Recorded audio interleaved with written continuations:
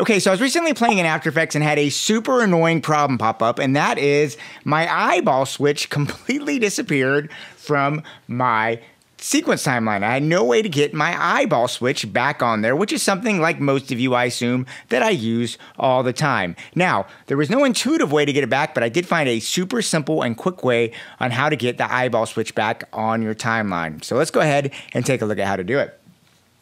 Basically, all you have to do here is come here to the mode column right here. And when you click on that, you will right click it, and then you're going to see a columns option.